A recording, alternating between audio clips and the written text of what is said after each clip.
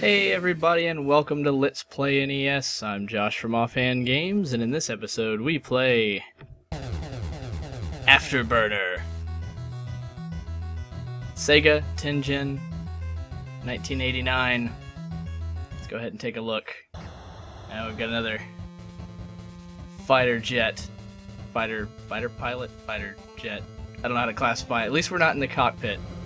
Okay, so B appears to be heat-seeking missiles.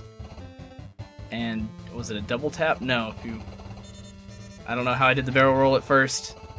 Okay, I think if you hold... Okay, I'm holding right now, and it's just steering. So maybe it's holding a direction... Okay, yeah, if you double tap once you're completely steering in that direction, then you appear to do a barrel roll. Wow, that was a lot of fire for landing on the water. Alright, let me double check that. Right. No, maybe not double tap. Still haven't figured it out yet. Holding right? No. Down? No. I still don't know exactly how I did a barrel roll. That's okay, I don't seem to have many missiles on my tail. I think it just kind of initiates a barrel roll if you have someone... Well, I was going to say on your tail, but then that kind of disproved it right as I was talking there. It did a barrel roll with nobody around. Alright, I kind of like this third-person view a little bit better than a cockpit view on most of those other games. Wow. I was too busy spinning to even see what was going on. Okay, I'm going to have to use my missiles more often here. There we go. So, you can see the reticle is where your machine gun's going to fire, but you can also see little indicators for when you've locked on with a missile. However, when you tap B, it just launches one of those missiles, so... That was actually a really quick game. Of course, not knowing how to play right off the bat, playing blind it's not surprising to me. There have been plenty of games where I've died within the first few minutes, or even completely drained all of my lives and had to continue. Okay, this is just silly. Somebody's got to get taken out. Maybe they got out of the way. Out of range! Wow. It's really hard to look out for those. Okay, so select pauses to start. Start seemed to give me a little bit of a boost, maybe? Oof. You can only really get hit once. So, start. No, maybe not. Maybe it was just a sound effect I heard when I hit start. It seemed like I got a boost. Start doesn't seem to do anything. So what seems like is going to be a good strategy is to lock onto a couple and immediately fire missiles while aiming at the others of the machine gun. At least I'm making it to stage 2. Lock on! Maybe I'm out of missiles? Nope, there we go. Take them out. Thank you. Not exactly sure how many missiles I have. I don't see any numbers on the screen except for when I'm in between stages, so maybe I have to keep count. Maybe they're unlimited. I doubt they're unlimited, but that would be an interesting strategy as well. I was playing conservatively with them in the first couple minutes, so let's go ahead and try a missile-heavy strategy. See how many we have. Well, so far, so good. Haven't had anything telling me I'm running out yet. Nope.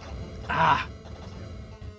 I guess if I see that a missile's onto me, I just need to bank heavily and hope that I can initiate that barrel roll. Because it just kind of triggers automatically very often. There also seems to be no reason not to just hold the A button, unless it's slowing me down. Sometimes when they fire a missile directly at you from in front, if you're not moving around very much, that missile is completely hidden by your ship.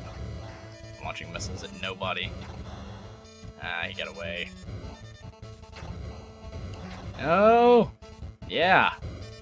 That's more like it. If only I knew how to actually skillfully pull off the barrel roll without it happening luckily. Maybe if I try to dive while turning? No? I don't know, it just kind of does it. Left, right, left, right. Just wobbles the screen. Headache inducing. No, barrel roll, barrel roll! Maybe just banking will work. That's fine. Alright, so if you play a little bit more missile heavy than I was before. No missile! Ah! Am I over trees? Wow, actually, are those houses and trees? I'll give this one more shot. I think I'm getting a little bit better at it. We take off from the USS Tenjin Enterprise. So this is, like I was saying, this is a little bit better than the claustrophobic feel that you get in the cockpit of, you know, some of the earlier flight sim, fighter jet sims. This isn't exactly a... Oh, come on, I was in the middle of a barrel roll and it still got me. This isn't exactly a dog-fighting simulator. Everything's still just kind of flying by willy-nilly. I don't get the feeling that I've had any intense one-on-one situations. Now, granted, later on, that could happen, I suppose. But so far, these other jets are just kind of kamikaze, or maybe not kamikaze so much as just kind of dumb cannon fodder. It's almost like I'm invisible, and they launch missiles, and the missiles know where I'm at, because they're not really firing anything else at me, except for the occasional missile. But it doesn't really seem smart on their part to just kind of fly by. No! There we go. No. Barrel roll when I don't want to. Ah, I didn't even see that one. You know, like 3/5 of all the planes just fly by without even launching a missile. Again, I don't really see those until the very last minute.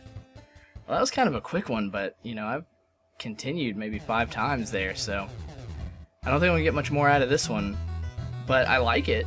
I would just continue to play it the same way that I have been. It would be very arcadey, and I don't think my experience would improve very much unless I sat here for a few hours just, you know, absorbing the muscle memory, you know, that it would take to get really skillful at it. Now here's, you know, in this demo, he's more skillfully using the machine gun, but honestly, I don't think I could pull that off without you know, taking those missiles directly on. Now he seems to dive. I don't know, he seems to bank and dive to get away from those missiles. But anyway, that's Afterburner. I'll see you guys next time.